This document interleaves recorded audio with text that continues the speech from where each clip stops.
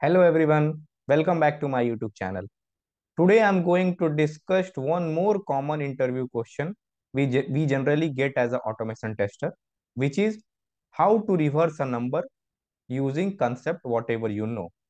So let us begin our lecture. For that particular reverse a number, we require some basic steps. Few basic steps we will get to know, then afterwards it would be easy for us to do the coding. So let us understand the basics first. First basic we need to understand is how to get a remainder. For this particular number 743, if we do percentile of 10, you would get the remainder which is 3. One more concept we require is how to get the quotient, which would be 743 divided by 10. So you would get quotient as 74. Only these two steps are required to solve our purpose, and one more step will be there which we need to understand, which we will understand in our coding itself. So let us begin our coding. So for this particular thing, first thing what I need to do, I need to declare a empty variable reverse equal to 0 semicolon. And what two steps or what two basics we understood? First basic was to get the remainder. For getting that remainder, what we did, we divided using percentile 10 semicolon. And one more thing we understood, that n divided by 10 semicolon, it would give us the quotient. For now, bear with me, I will make you understand why I am doing this thing. N equal to n by 10. Only this much we require from our basics, whatever we understood. And one more thing we need to understand, that we would require a loop. Generally, whatever solutions we get in net or in any videos, we will get to know that we require while n not equal to 0, and we will solve our thing.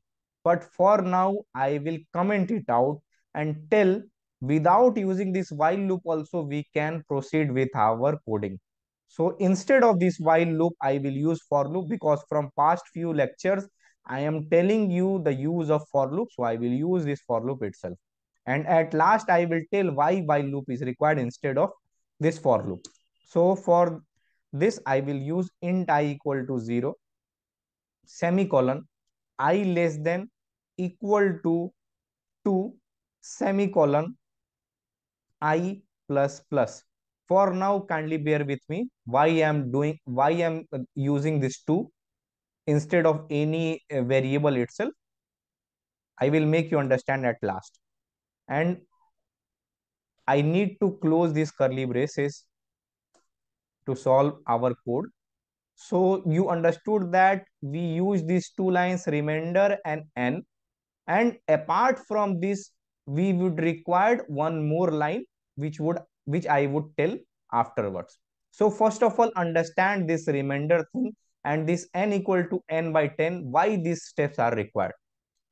For getting this 743 reversed, means if I want to have a reverse of this number, what I require? I require this last digit itself. First of all, I require this last digit, which is 3. And how I can get this last digit? I can get by using this remainder concept, which is n percentile of 10. If I will do 743, 743, 743 percentile of 10, percentile of 10. So what I would get? I would get 3.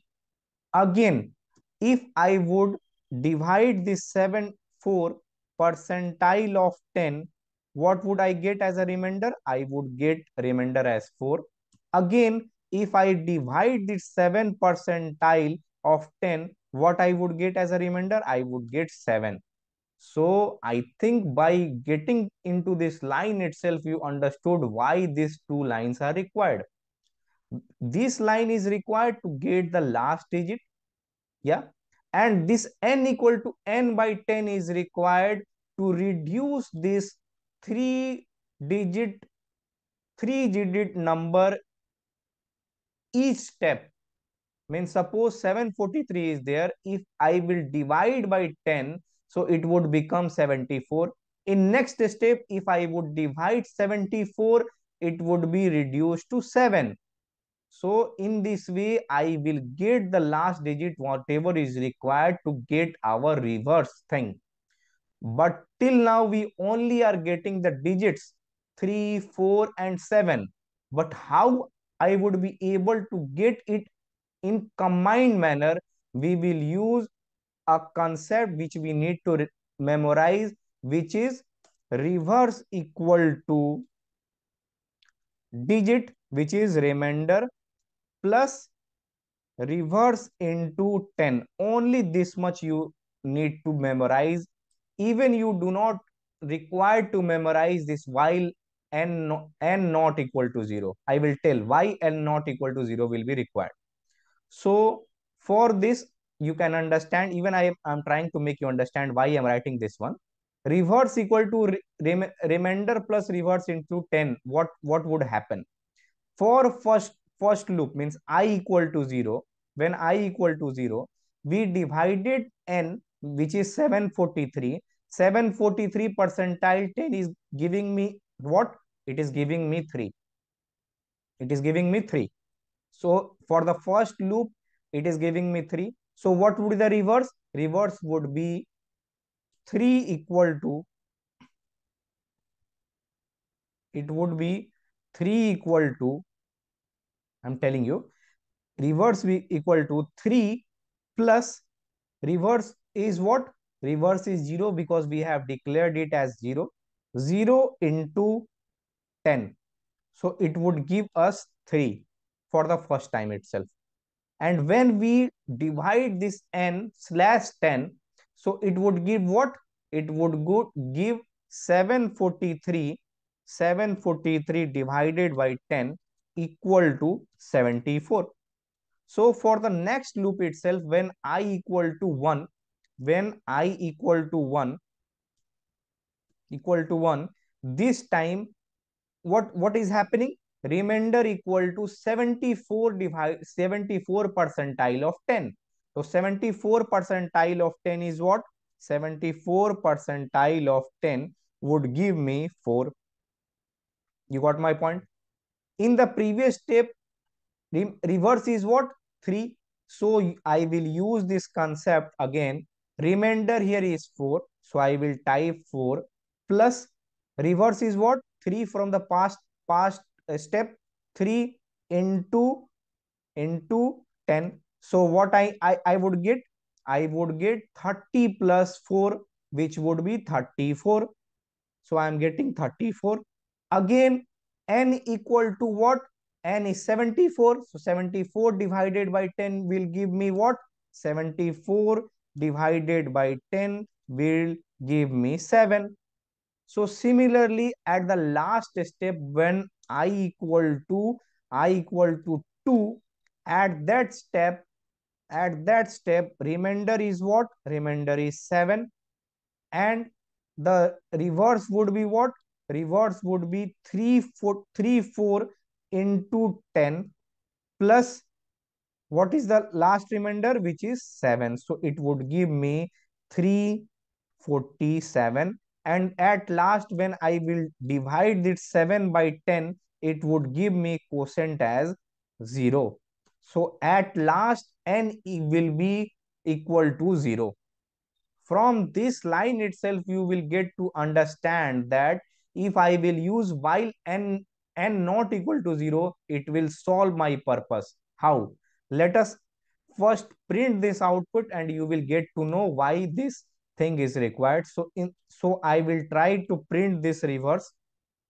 Let us print that reverse itself, whatever I am getting. So I'm just putting this reverse outside this one, and I will use this thing and run it. Whenever I will run it, it is giving me some compilation error. What is the error? Let us try to solve it. Remainder equal to n percentile 10 Yeah, because I haven't initialized this remainder, so I need to initialize it. So I will write int remainder equal to n percentile of 10. Again, try to run it.